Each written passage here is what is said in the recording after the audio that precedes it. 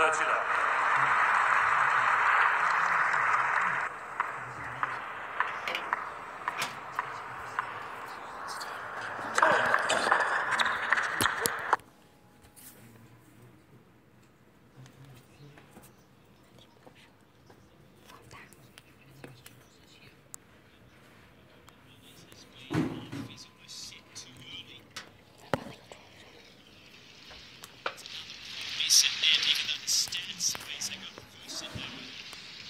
Fantastic. 11 of 13. One of the things his coach says about that, Robbie, that's the honest Coach Bjorkman wants him to.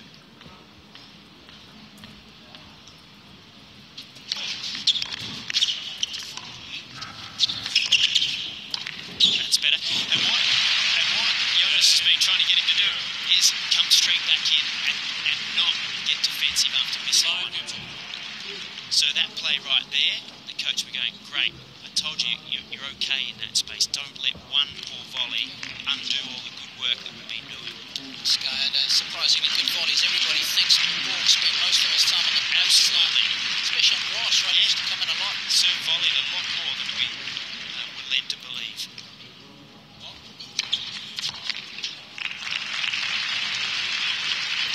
15. That's belief is something you hear more sportsmen talk about, and it's amazing that. What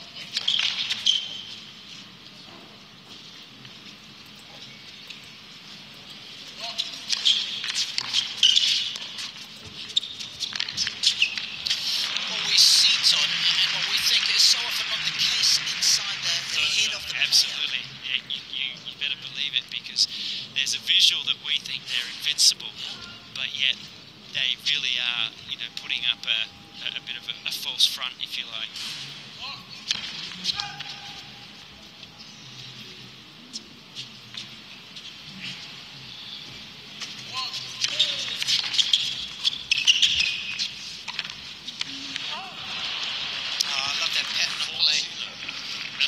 Jonas has been talking about. Don't worry about missing that one. You've actually forced a play that will win your point a little later at a crucial time, particularly as we head potentially to the tie break in this second set.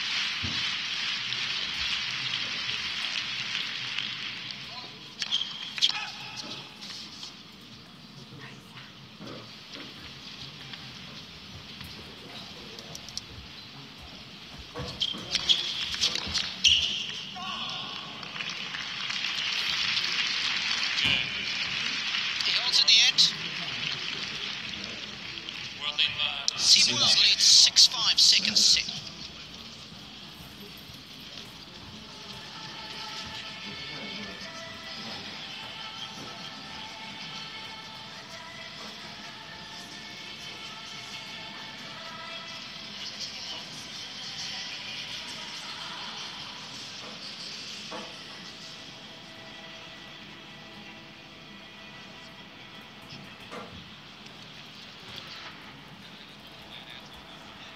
It's a European thing, Todd. It's pretty skillful, isn't it? Of course, they're wearing the same coloured jumper as his favourite team. Of course, you know who it is, don't you? You can tell by the long pause. I need you to come in. That's, of course, big Chelsea fan. There we go.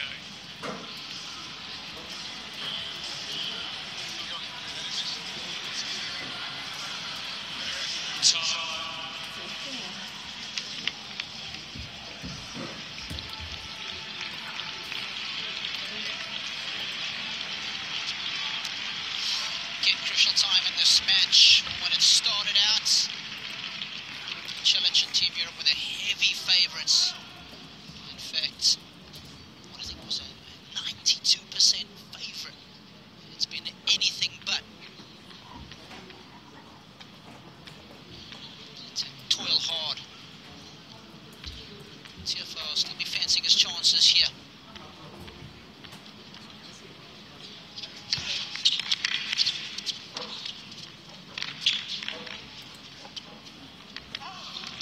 They're only given an 8% chance of winning this match. You don't expect the scoreline to be that close, do you? 15.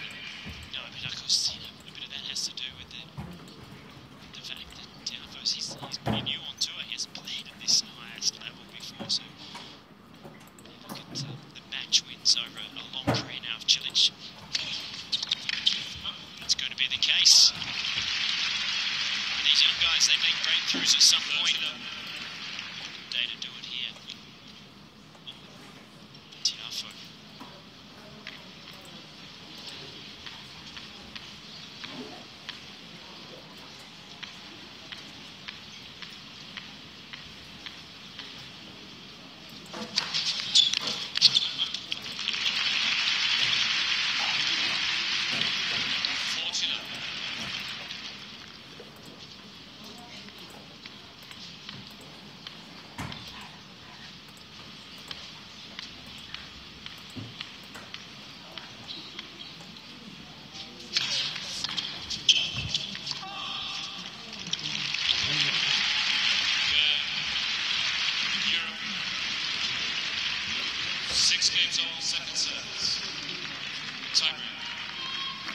So let's hope he's learned something, F.TIAFOE, from the first set tiebreak. If he can tighten up his serving, more first serves in, I think he's got a very good chance. He's been the guy that's held the momentum in this set.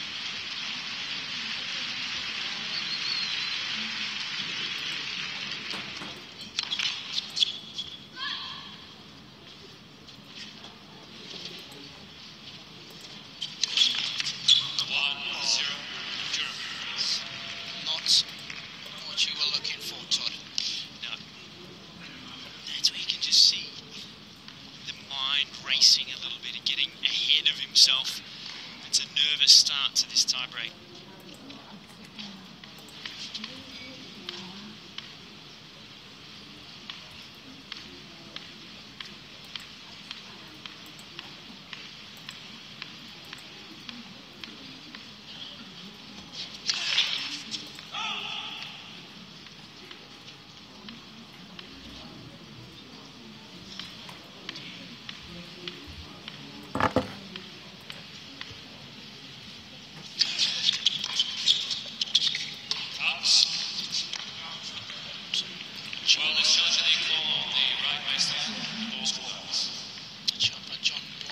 Stepping in on that occasion. What do you think, Todd? You've got instinct. I think off the racket it looked like it was going to be long, and I think you can tell by M.CILIC that it was long. I think he would give that ball up pretty quickly.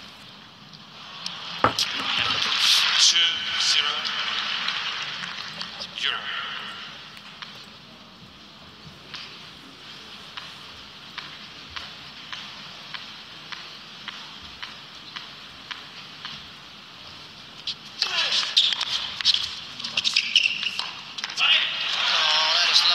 Under pressure. Again, not trying to hit that final shot too hard. Trusting his decision making. Well, he just had to wait for his opponent to commit to group preparation, allows this to become even easier. Look, racket back. And we saw F.TIAFOE come into picture there, so just held into the open court.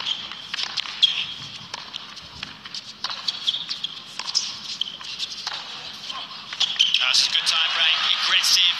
Again, dropped the ball too short. The top tenor takes advantage and he wants the crowd to come with him.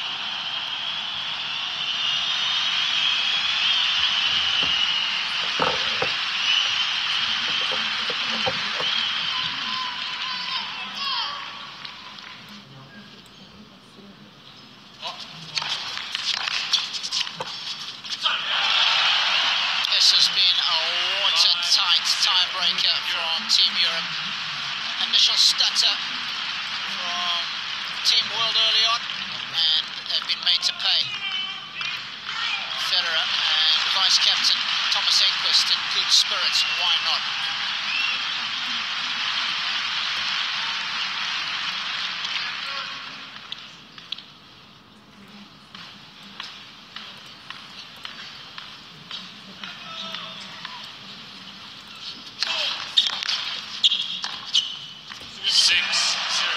It's tennis right out of the top draw.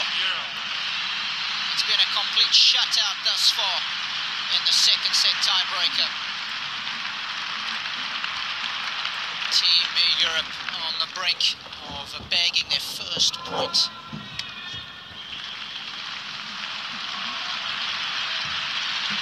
Just opened the door at the start of this breaker with a double fault. That's cost them small margins in our game. No doubt about that.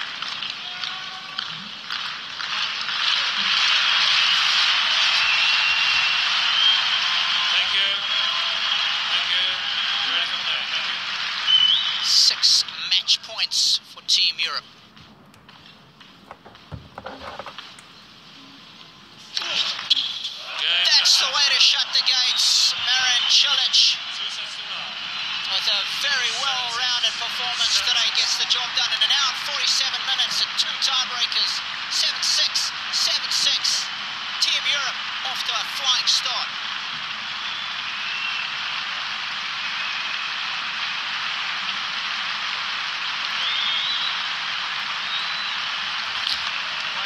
Well, Robbie, it was the type of match that we'd hoped would kick off the Laver Cup. It was tight, it was well fought. And the home crowd, they'll like that. Team Europe, M.CILIC, he showed why he's a top tenner, and we also saw why F.TIAFOE is one of the up-and-comers, because he pushed him. Too true.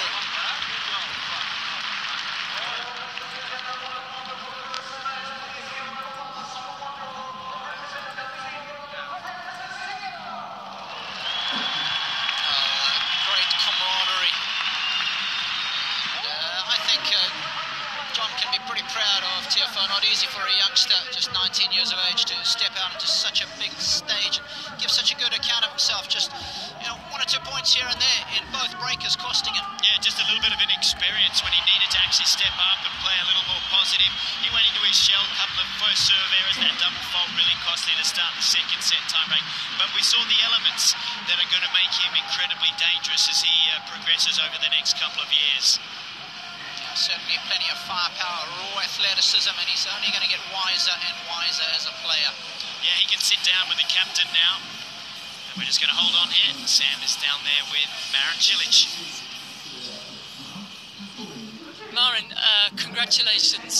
What was it like for you coming out first for Team Europe on this new court in front of all these fans with all these legends in the stands? It was definitely an honor, and it's definitely a big. I'm very proud to open this kind of event, especially it's the first time. It's in a big memory of Rod Laver, and to his credit for all he's done for tennis, and definitely a huge pleasure to play this well and to open this kind of event, this kind of a match, and definitely wasn't. It's not something normal that we can see all these players at the back supporting you, so it was definitely a big day. On court.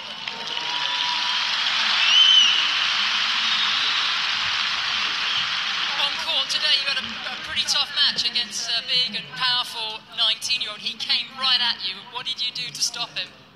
Well, it was definitely a very thrilling match, very exciting. I think we played really good tennis, especially that first set, no breaks. It was quite close towards the end of the first set. I managed to keep my nerves, serve well in that first break. He was starting to play a little bit better in that second set. I had a couple of chances on the beginning and didn't convert that, and obviously it was a fight until the end, and definitely really excited for the rest of the weekend, and really thank you for the support for Team Europe.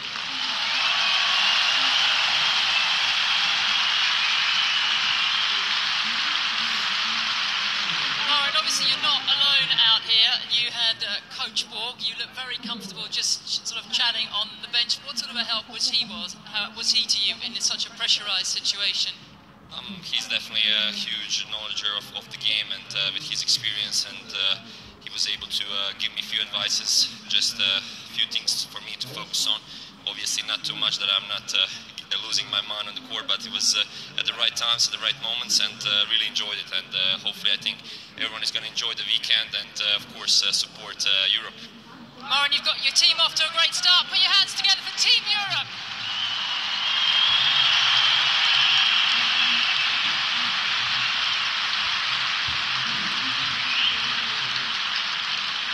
And join them now. Dominic, you've been here a few days now. How much are you enjoying this team environment? It's an amazing event, seriously, and what an honor for me to be in a team with all these legends. And yeah, actually, I can't wait that it's starting also for me. What is it really like, though, to have Rafa, Roger, and then you've got Captain Borg? What do you think you can learn from it over the next few days?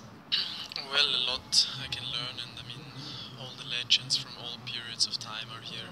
Laver, Borg, McEnroe, and of course the legend of nowadays, So it's absolutely amazing, and it's also nice to see how pumped everybody is to win this. So we're getting set for your debut in the Laver Cup, John. What are your thoughts going to walking out for the opening ceremonies? The crowd is packed, they're real vocal, so the atmosphere is going to be amazing. As for the match goes with Dominic, it's going to be an interesting one. I don't think I've played him that much, just one time, and he beat me on a clay court, so it's going to be a different matchup this time though. And in terms of the conditions, how well do you think the court here suits your game, and what are going to be the keys to victory for you today? Yeah, I think the court is fine. It's a little bit on the slow side, which I actually like.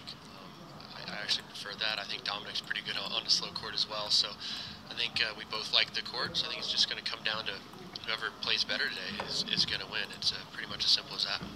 Best of luck. Thanks, Jason.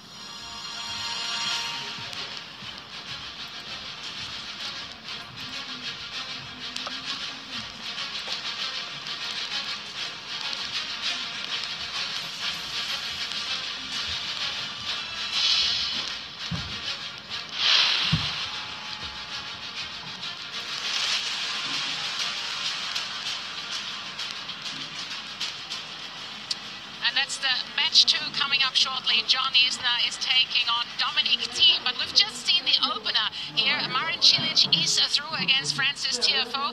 Mark Pecci is with me here. It was a great atmosphere out there and just what we needed, a tight two-setter.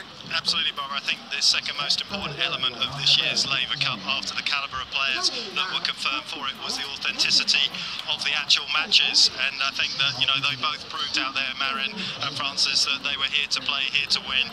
The way that Borg and McEnroe were getting up off the benches, you know, there's a lot of passion there, and I think the quality of tennis was very high. I have to say, McEnroe was up the bench a lot more than Bjorn Borg. He looked very, very relaxed out there. That's a shot off the center court there. Let's have a look at the match statistics as well, Mark. There wasn't much in between the players. Not at all, you know, 6 and 6. I know that everybody said that sort of Team Europe is overwhelming favourite, but this is a 2-horse race. The biggest thing today, really, for Francis, as you can see, was the first serve percentage down at 50%. If you're going to give a guy like Marin, who returns as aggressively as he does, that many looks at your second serve, you're going to be in a lot of trouble. And he did well, I thought, actually, to defend his serve as often as he did in the match. What I really liked about M.CILIC today, he really worked his forehand once again. Sometimes, you know, he gets a little bit defensive. He can't do that, so I think that's what he's done well. Absolutely. You know, I think that, you know, he was aggressive when he needed to be. I thought he came into the net at the, you know, when he could. He wasn't always as successful around the net as perhaps he would have liked to have been, but, you know, he minimised his errors. I think it was Rod Laver said you don't need to win all the points, you need to win the right ones, and obviously Cilic did that today. What happened to Francis Tiafoe after he lost the first set? He changed something. He was up 4-1. How did he let that slip away? He missed a couple of forehands, to be honest, and I mean, that was really crucial to him, that game when he was obviously up at 40-15, looking good. He rolled the dice on the second serve. That didn't come off. He then went with a couple of big forehands, and, you know, he was a little bit unfortunate at that stage, as you say. He had the momentum, and really, Team World needed the momentum out of the blocks here. We know how strong Team Europe is, and I think that that is something that can manifest itself in a huge way for Team World, but it didn't happen for them, and obviously Cilic is going to be absolutely thrilled that he's got his team up and running as easily as he ended up doing in that second set breaker.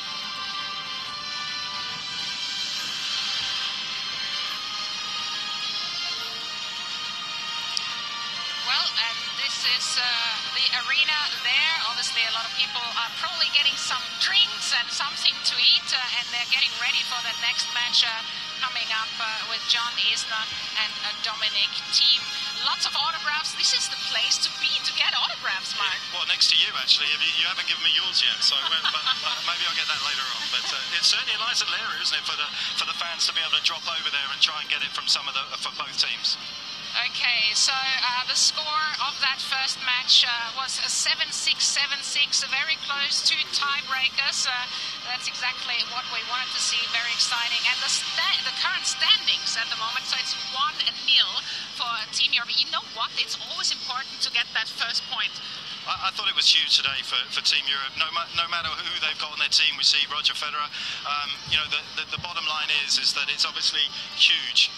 So they were really rocking out there today, Cilic and Tiafoe. Let's just remind ourselves how Cilic went through in those two sets. It's time for a new world order. Time to take on the world. Game on. Game on. Game on. Rod's legend lives on.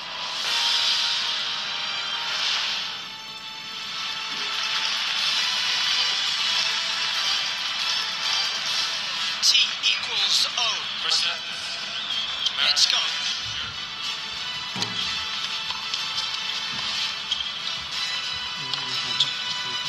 So good with his first strike.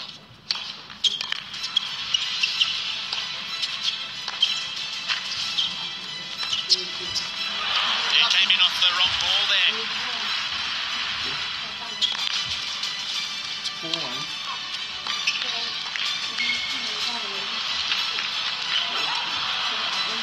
Good hustle. When M.CILIC gets up there, it's like having an A380 cover the net.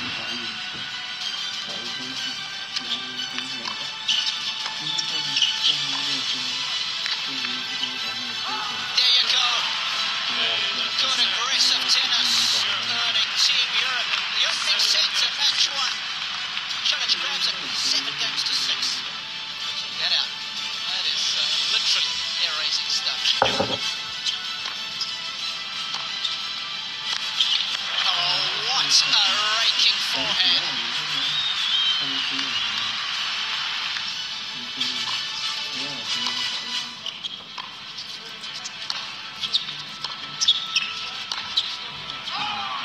He's got it. What a great passage of play it's been for Team World.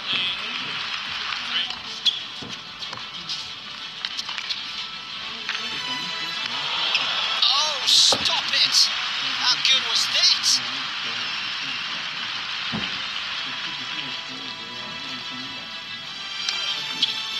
That's the way to shut the gates. M.CILIC with a very well-rounded performance today. Gets the job done in an hour and 47 minutes and 2 tiebreakers.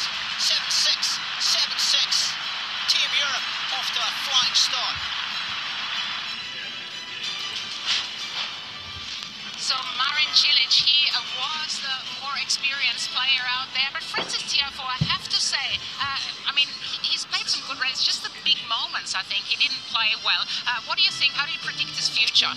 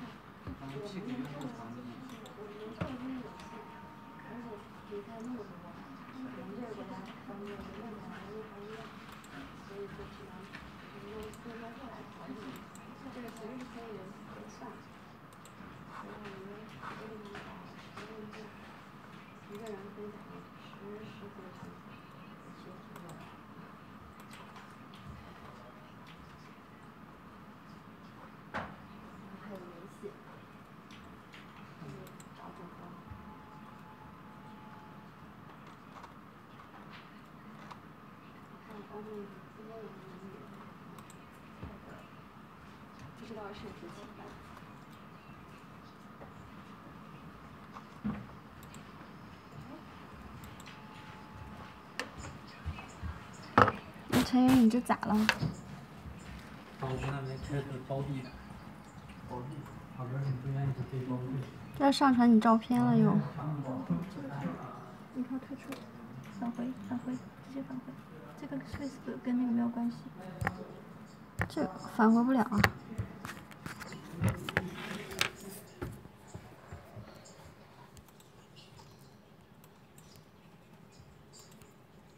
你看退出。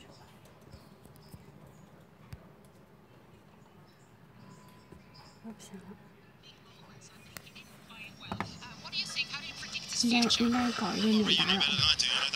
Experience, isn't it, at the end of the day, and getting out on court against somebody like Marin in a competition like this is going to be great for him down the line. I think he plays some quite high-risk tennis, particularly off his second serve and off that forehand side. It's a very unorthodox swing on the forehand. It's going to win him a lot of matches, but also at times it's going to lose him. It lost him a point, a crucial point in that first set breaker when one went long. So he's just going to have to manage that risk-reward profile. Just a quick word on his forehand. Sometimes I just feel like I'm not so sure. You know, he's a bit late. He has a big backswing. Is that going to be a problem maybe in the future? Well, I think we're going to have to see it under pressure over the years. You know, just how well it sort of holds up. Because as you say, it's a very loose swing. You know, the rotation is great. The drop of the racket, the lag is great. There's lots of good. On Isner out there. Now the two of them, they've played a couple of times against each other. It's 1-1, isn't it, Mark? But how do you see this unfolding? Well, it's the battle of returns, really. John, not a great returner of serve himself statistically, and Dominic Thiem against big guys hasn't been returning all that well recently. Just looking at some of his records against guys at 6'4" and over since May last year, and he's lost 9 and won just 3. And he does like to drop deep. He's somebody that will get up on the baseline on the first serve return and block a lot back. So I think John's going to get a lot of good chances to rip with the first shot. You can see John Isner there in the locker room getting a little high five from his teammates. There's a lot of Americans there, so obviously it's only a low five in his. It is a low. He can never have a high five with John. But what about his serve? We know that he served about 9,500 aces in his career. We know that the surface here is a little bit slow as well. Do you think that's going to affect him? I actually think some of the big servers like slower surfaces. Why? Because they like it for their ground strokes. Their serve still stays huge, and yet they get a bit more time on the ball to be able to hit the ball from the back of the court and off the return, which has always been a little problematic for him. So I actually think he's going to enjoy this surface, to be honest. What about Dominic Thiem? I'm always impressed about his backhand. Well, he's Austrian, that's why. Yeah, first of all, he's Austrian, but also his backhand. I mean, a single-hander, and he can create so much pressure as well. How do you like that one? It's a great look, as is in that tunnel. What a lovely view we get there. And there's Bjorn and John again taking that stroll as they will over this next 3 days down there with the emotions. And the players are ready to get out on the court here. I'm sure they are very excited. Let's join the announcement of the two players. Tennis fans, are you ready? It's time for match 2 of the Laver Cup. So let's get ready to welcome back to the M.CILIC Arena Team World